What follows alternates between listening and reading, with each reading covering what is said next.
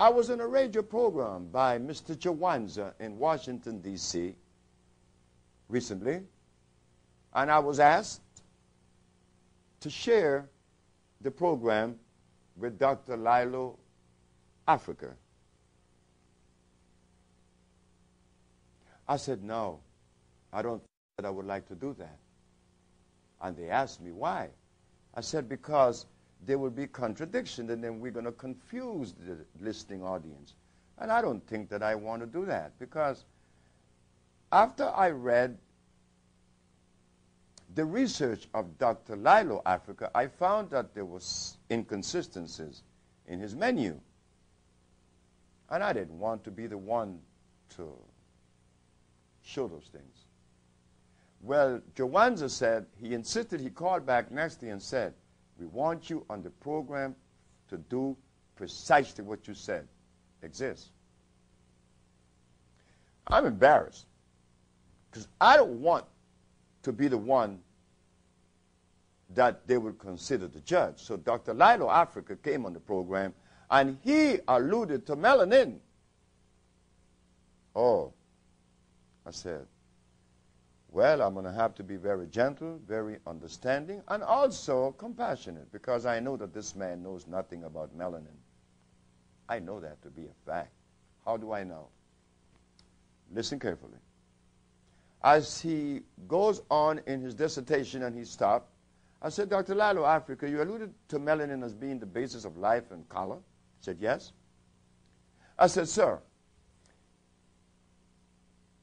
whenever someone has been depleted of iron, the disease is anemia. And if they are heavily deficient or more deficient, you will come up with leukemia.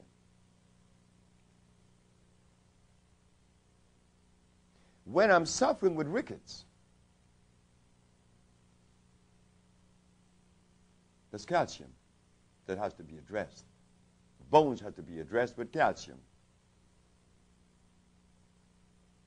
If my brain, or when my brain is lacking of energy, well, again, we have to look at copper and carbon. But now that you have alluded to melanin, I want to know, when I find myself deficient, and I will, because minerals go through deficiency, absorbed and utilized with energy. You have to replace it, like you have to eat the food to replace iron, you have to eat the food to replace calcium. What foods do I eat to replace melanin?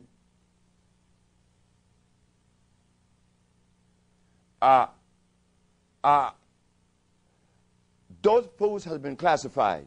I said, oh God.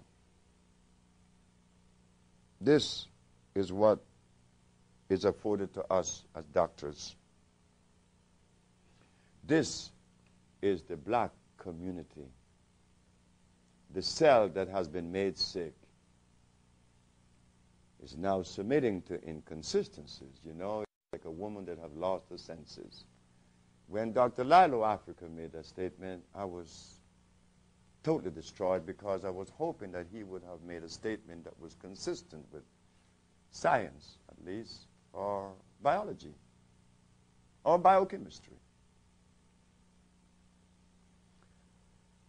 I was not too pleased, because I want to hear something good.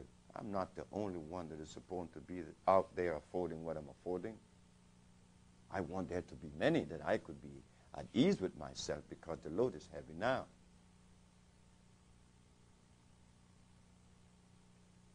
He said those foods has been classified. I said, by whom? Because if this food has been classified, we ought to know who classified them. Because we are the one at jeopardy. But no, that was not forthcoming, because I knew that the man didn't know what he was talking about. Then I was asked just the following week to go on another program. This time, it is with Mr. Kweku Ando. Oh my God, I didn't want to go on the program. Again, because I know that there are inconsistencies. Dr. Kwekuando began to accuse me of a whole lot of things. Well, I expected that. Didn't matter. My position is not one that I designed for me, and it is not one that is based in science. It is based on that cosmic arrangement that never fails, because it is consistent with life, which I will explain. Dr. Kwekuando said that I go around telling people that they should not eat carrots and beans. That is the truth. Carrots were made in Holland. They aren't a product of nature or life or God. I am a product of nature and God and life. So therefore, my food should be from that same source, not from a machine they call a laboratory. Furthermore, if you have problems with carrots, because I made the statement, there are measures that you could use to know whether the substance is natural or unnatural. If a substance contains starch, rest assured it is unnatural, because starch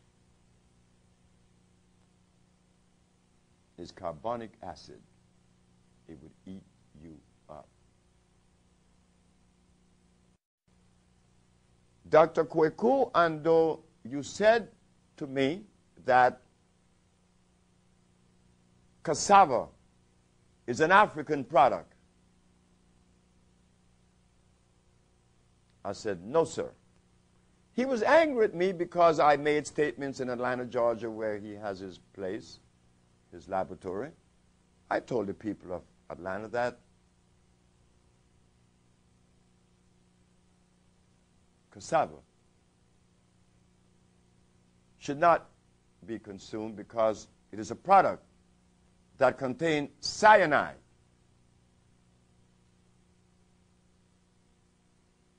Cyanide has the ability to change the images in front of your eyes and also your thinking pattern.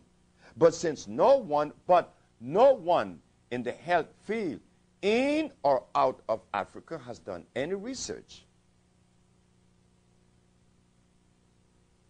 on foods that is being afforded to us. You see, the gorilla cannot eat the polar bear food, nor vice versa. When I asked Dr. Kwekuando, are you saying that cassava is a natural product? He said, yes, and you were wrong. I said, thank you. I didn't have to say any more because I knew that if my brother, Dr. Ando, had done the research that was necessary to afford himself as a practitioner of health, he would not have made that statement. So, myself, it would have been